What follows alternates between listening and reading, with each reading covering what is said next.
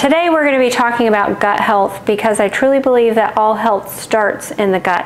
A healthy gut, a healthy mind, a healthy body. That is one area that it's so important to really focus on for preventing disease, but also overcoming and healing from disease.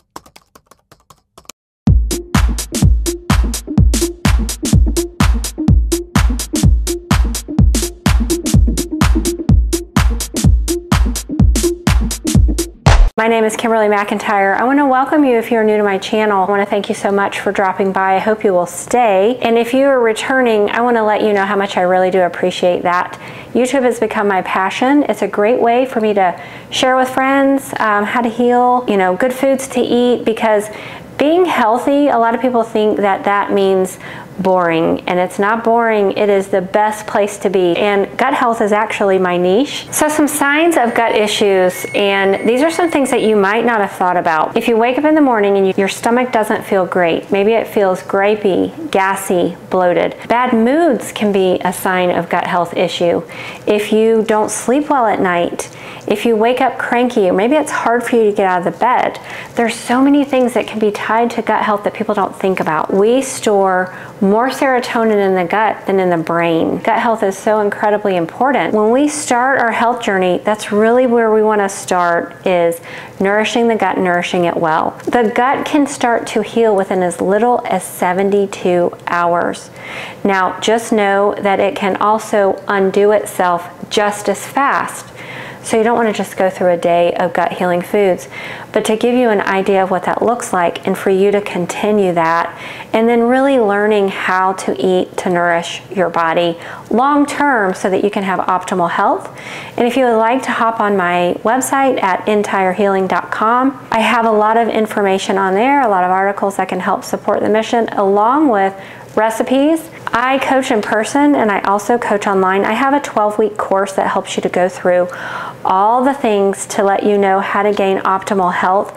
And I have had people all the way from Florida over to Texas, Arizona, Utah, you name it, all the way across America come to me and go through my program. And the thing that is so encouraging is when you see someone come to you who can't get pregnant, and once they have gone through your program and they've had a little bit of time living that lifestyle, they're getting ready to have a baby.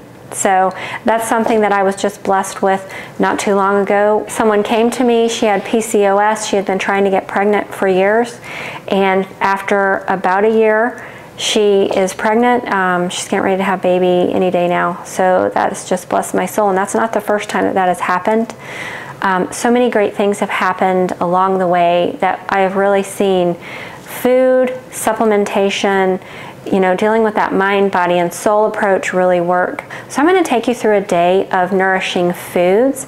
In a different video, I'm going to talk about a little bit deeper subject of how to heal, adding supplementation and some other things to kind of partner with. But first, try foods, because the Lord gave us food to prevent, to heal, and to nourish our bodies well, to give us everything that we need. So let's just go through this day and we'll talk about that. I first start with a half a gallon. I got a glass jar because that way I can see exactly how much water I need to drink. Where am I at during the day? Do I need to catch up? It's an awareness. So starting out your day with water, getting that water ready to set the tone for the day, is making you mindful to tune in to how much water do you need to drink. And you really need about half your body weight in ounces. It's just kind of a good rule of thumb. But if you're eating super hydrating foods, that does count as well. If you're eating cucumbers and you're eating watermelon and things like that, we're going to build off of that. While we sleep, we are resting and we are detoxing.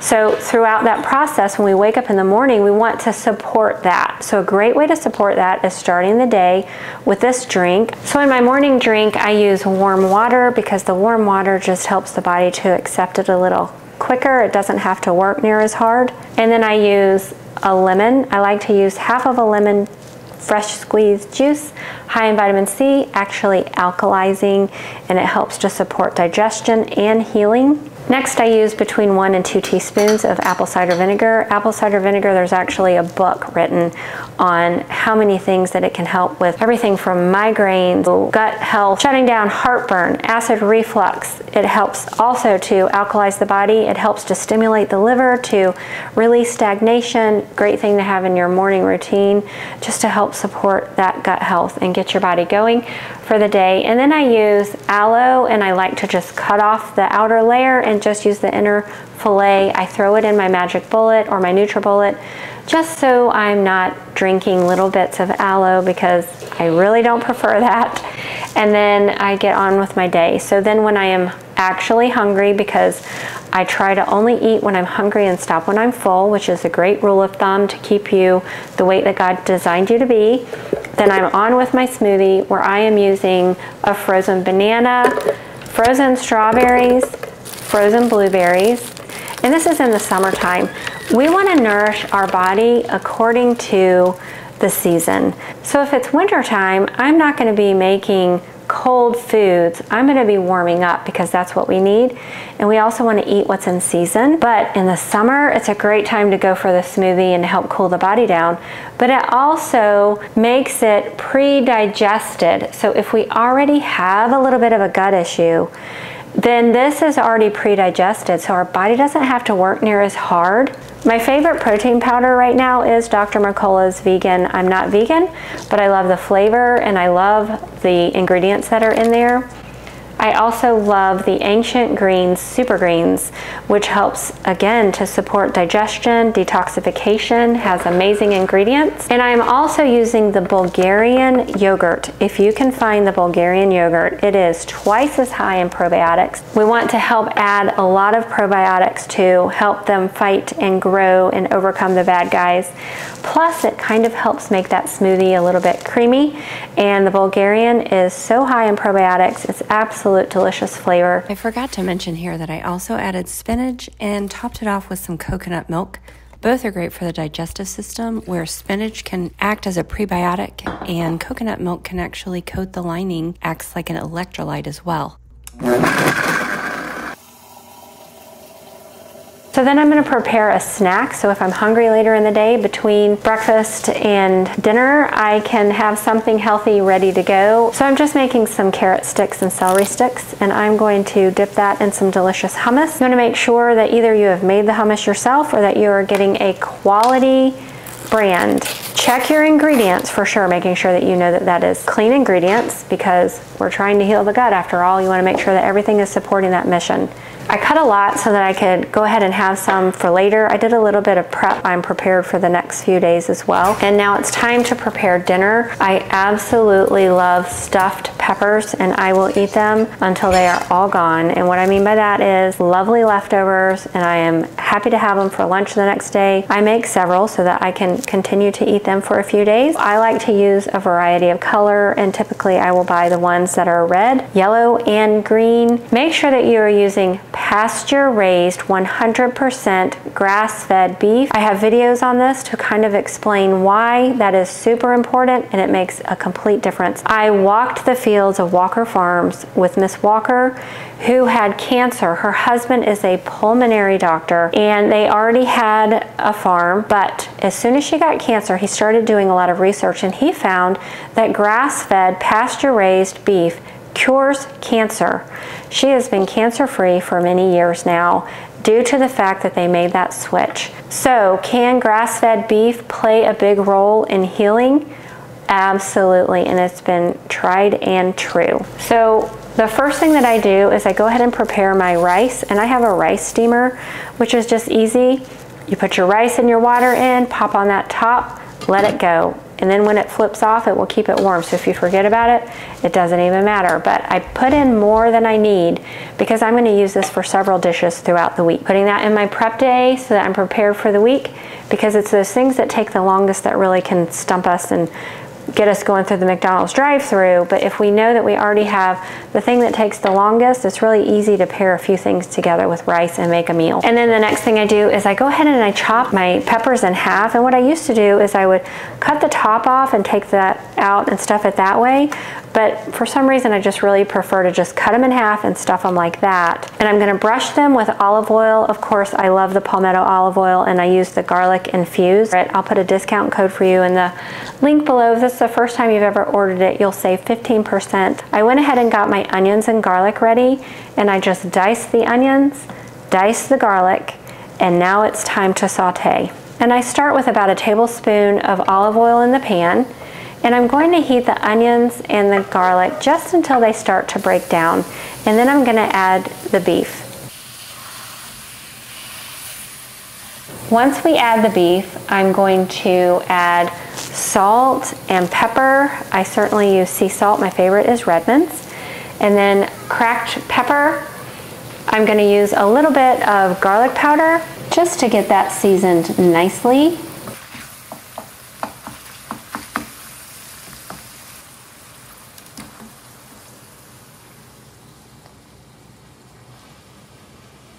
A can of diced tomatoes, and I really like the Muir Glen. Back in the day, when my mom used to make stuffed peppers, she would use V8 juice, and later I found out that V8 juice isn't really that healthy. So I kind of mimicked that with the diced tomatoes and a little bit of ketchup. So my ketchup is organic. Make sure you check your ingredients to make sure that that is clean as well. Now my rice is ready, so I went ahead and added a 1.5 cups of rice. Here I am using a can of drained organic corn. You can use frozen, you can use fresh. Make sure it's organic, but that's what I had on hand was a can, and so I'm okay with that. And then I added oregano and some parsley. Stir it up well until all of the seasoning and everything is just really incorporated. Now the peppers are ready, and I just turn them over. Go ahead and stuff them.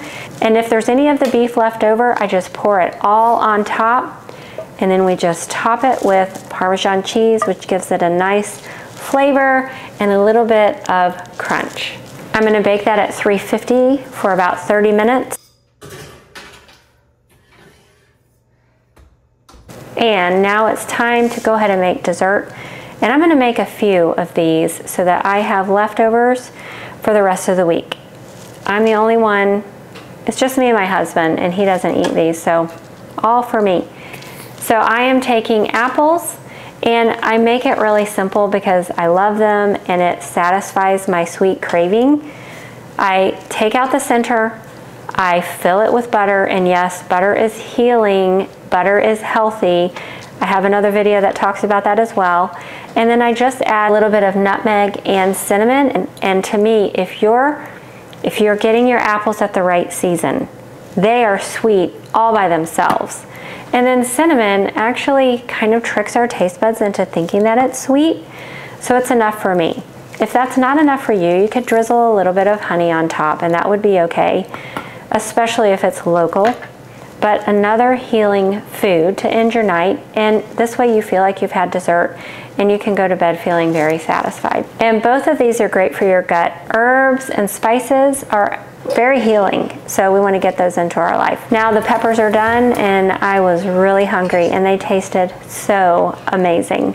I'm not always hungry for dessert, but that night I was. It was a long day, and I had that apple, and it was absolutely delicious. I want to thank you guys so much for watching, and if you don't mind, if you will hit that subscribe button if you haven't already, and if you'll hit the notification bell so that you'll be notified every time that I have a new video come out. And also, if you need a little bit more support because you've got some gut health issues, or you just want to be in it for learning optimal health or prevention, or even how to overcome certain things, you can look at my website. You can read all about the program and everything that's included, and you can fill out an intake form, and I'll get back to you ASAP. Thank you guys so much for watching, and you guys have a great day. Say, be healthy. Give me a kiss. Mwah. Give me a kiss. Mwah.